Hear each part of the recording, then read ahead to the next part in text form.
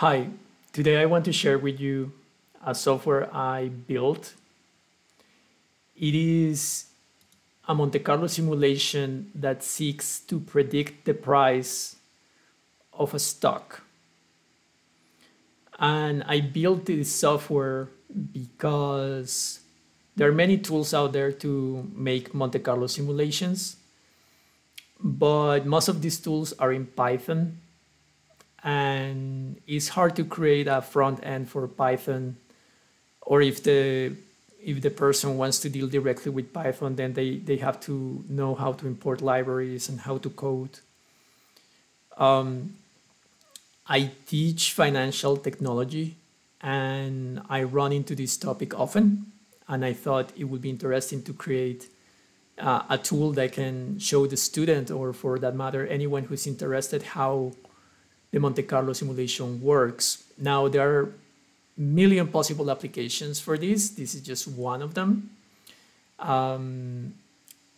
Also, this is built on React to create the user interface. All the computation is done within React.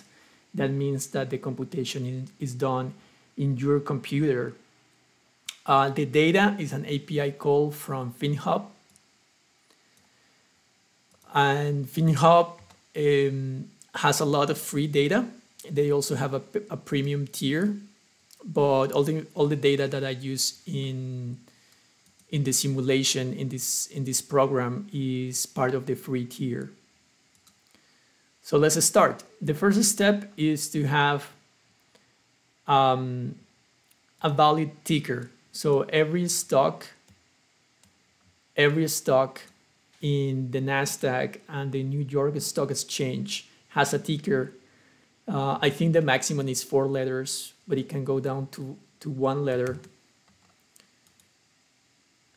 And the ticker identifies each company. Let's go back to the default, which is Apple. You have to include the number of days in the past. So how much historical data you want in the model. The default is 1 year, but you can play around with this number. We want to predict the price in the future. So how many days in the future you want that prediction? Here I say 100 days in the future, which is 21st January 2024, but you can also play with that value. And lastly, the number of simulations. So to explain what the simulation is and how it works, let's start with just one simulation. There you go. So all the values in orange are real prices. And then it turns purple. And the purple are predicted prices. How do we get the predicted prices? So this histogram here is the histogram of daily price changes within that year. And they follow this curve, and we're gonna make the first assumption, which is a normal curve. And on average, the change was 16 cents. So that tells us that every day, on average, the price of the stock was increasing by 16 cents every day within that year. And it also gives us a standard deviation. Now we're going to make the second big assumption, which is also written here, which is that each daily price change is a random event. And this second assumption is a bit bigger than the first one, the normal distribution. Making those assumptions, we can make the prediction. So we take the last reported price, we create a random number, but this random number has to follow the normal distribution that I just described. And it creates the number, and we add that price change to the last known price. And that will give us our first prediction. Then we create another random number that follows that distribution, and we add it to the first predicted price, and it gives us the second predicted price.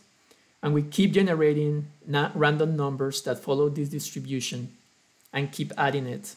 And that's how we create a whole series of predicted prices. Notice the value here. So given that it's only one value, the average will be just the value that is being predicted by the single simulation. If I keep pressing run, notice that the value will change. Also, the graph will change. So something I think is cool about this software is that you can see the simulation happening in front of you. And you see that every time will be different because it has this random component. But this is just one price, and the idea of the Monte Carlo simulation is to have multiple simulations.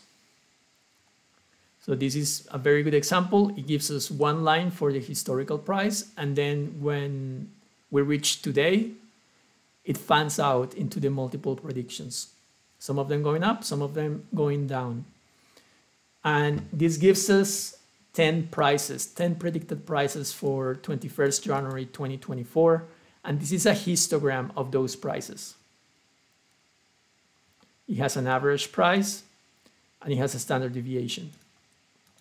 Now, if we increase the number of simulations, it will look closer and closer to the normal distribution.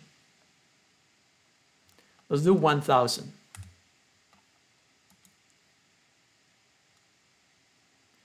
So when we do 1,000 simulations, it looks much closer to the normal distribution with an average price and with a standard deviation. Notice this standard deviation of 25. So I could keep adding zeros, but I won't.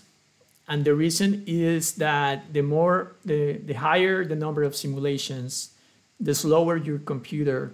And if you overburden your computer, you will crash your browser.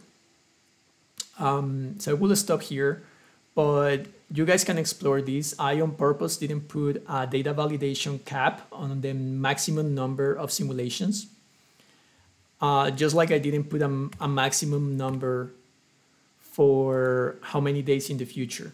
So let's play that. Let's increase the number of days in the future by 10. And let's see how it looks. So there you go. We have the real prices, and then it fans out, and the